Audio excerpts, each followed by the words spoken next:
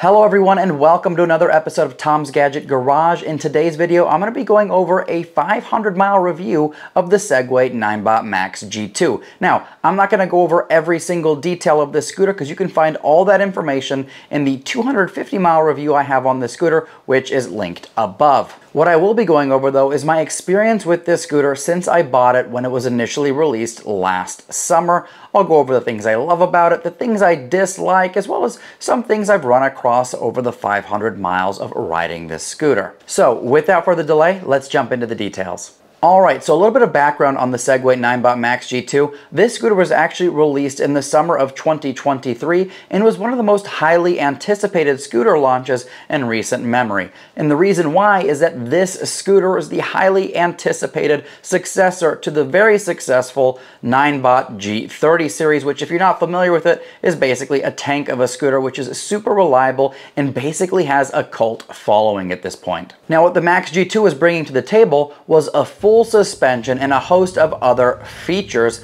which made this stand apart from its predecessor. So around the time that Segway started shipping the initial Indiegogo orders, I decided to place an order of my own and the scooter came to my doorstep within about a week. And so I was riding that scooter end of June and I started documenting my experience beginning of July. And I'll tell you what, this scooter out of the box had a ton of torque, really good acceleration, and honestly was surprisingly quick for a commuter scooter with 450 watts of nominal power. Now in the following weeks of the scooter's launch, you started to see some reports from people online where they were experiencing overheating issues after riding the scooter in hilly areas or riding for an extended period of time. The scooter would throw a code 40 and they'd have to stop riding and wait for the scooter to cool down before it would allow them to ride it again. So not ideal. You also saw reports of phantom braking. Basically, if you were going downhill, above and beyond the maximum speed limit of the scooter would try and slow you down. Unfortunately, it did it very abruptly and aggressively,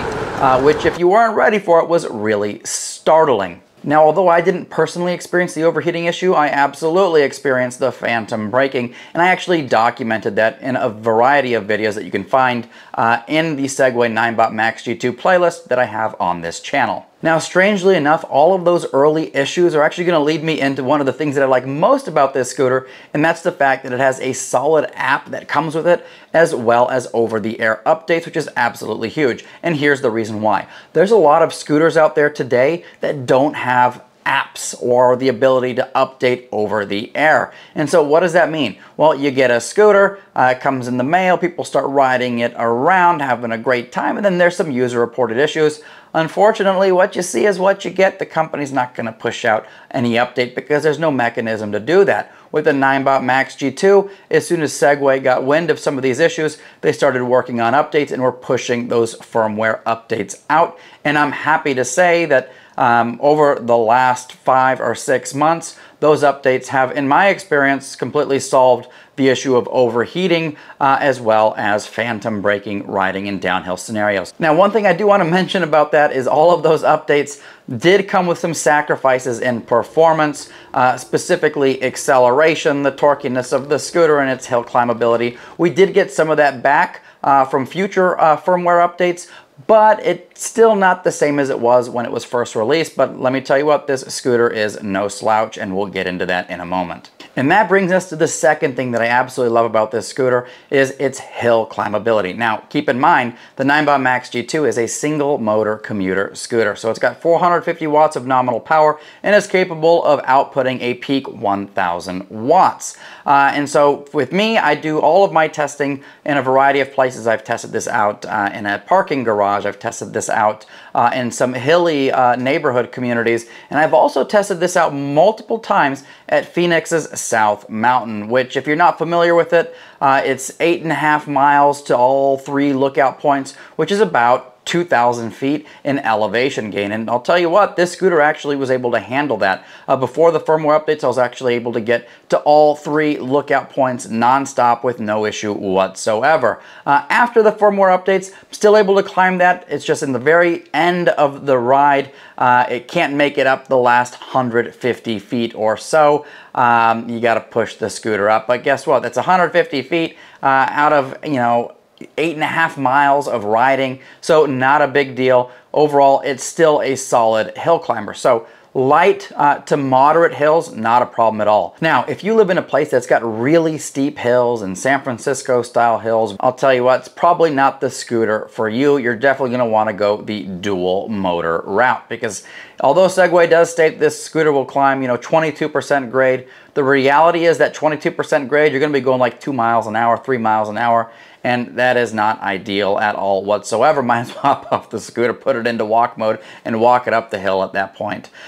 So super steep hills, you might want to go look at the dual motor route. You're going to have a much better experience. But light to moderate with this scooter, you're good to go. Now, the third thing that I absolutely love about the Segway Ninebot Max G2 is its range. Now, lots of manufacturers state, theoretical range figures. In this case, Segway states 43 miles of maximum theoretical range.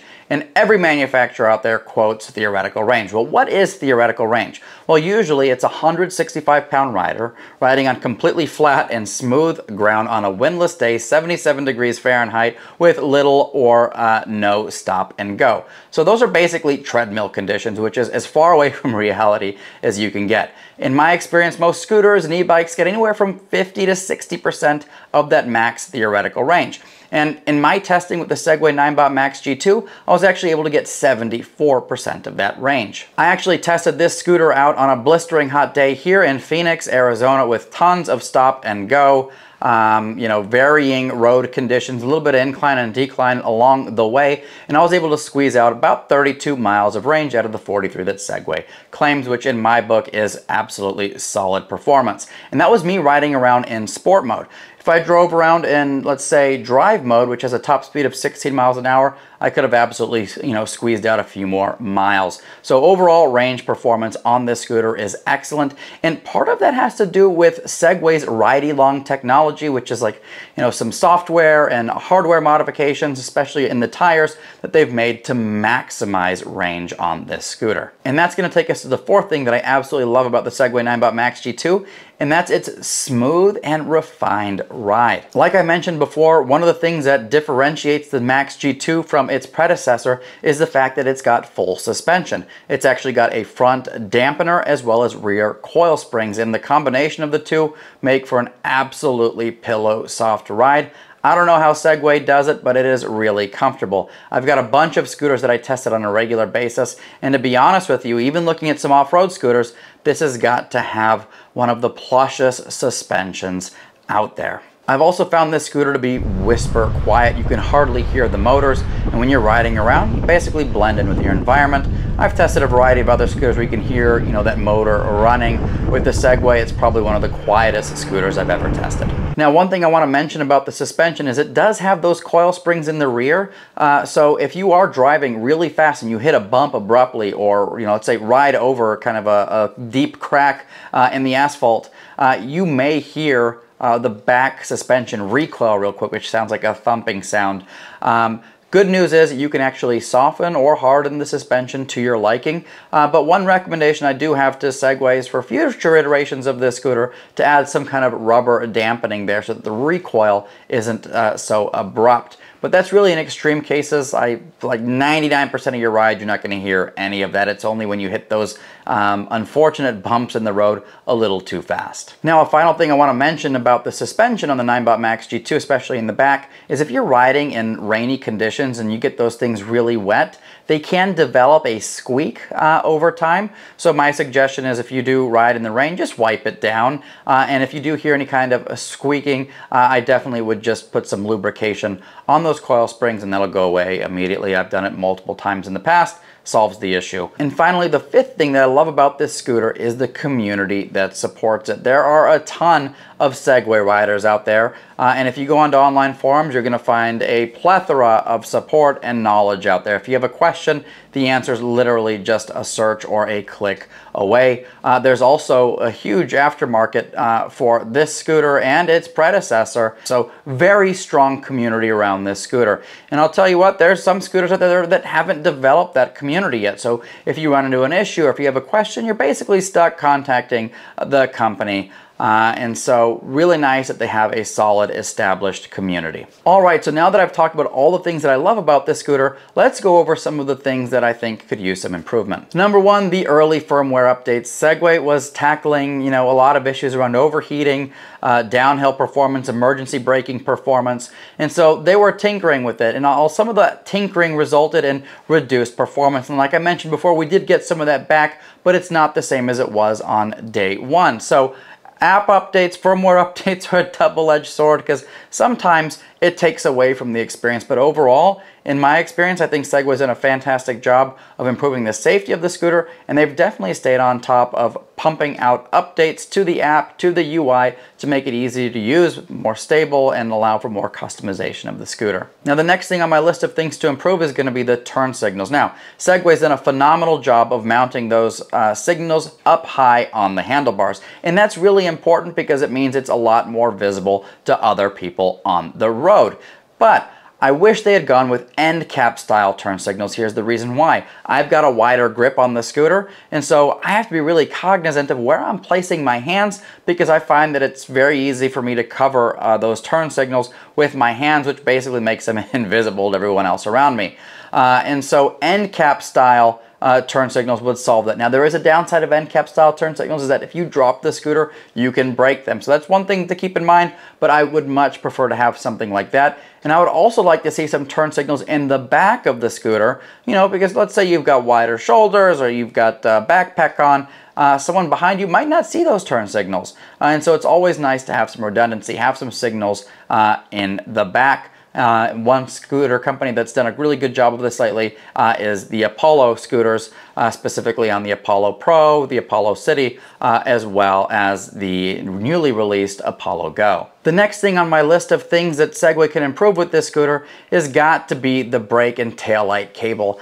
I don't know what they were thinking when they put that cable where it is, but it's actually just in front of the rear wheel in a really unfortunate place. I've actually seen some people post online that cable actually ripped out because some debris that they were riding over got caught in the wheel and ripped the cable out. This scooter is really well designed. In fact, it's like a tank, but then you have this huge vulnerability in the back with this really long cable adapter just hanging vertically in front of that wheel, which just puts it in a really vulnerable spot. Now, the final thing on my list is really just a matter of opinion and aesthetics, but I think it's about time that Segway does a refresh on the design of this scooter. Now, you might be thinking a refresh, they just released it like less than a year ago. Well, the Segway Ninebot Max G2 shares most of its design from its predecessor. It almost looks exactly the same, minus being, a little bit higher off the ground, a little bit thicker deck, and a rear suspension. Other than that, it's basically the same scooter, and that was designed many years ago. I think it's about time that Segway look at refreshing that design because, heck, go look at their GT1, GT2, go look at the new ST line that they've released. Those are exquisitely designed scooters. They look fantastic. I think that the Segway can use, a facelift. But guess what?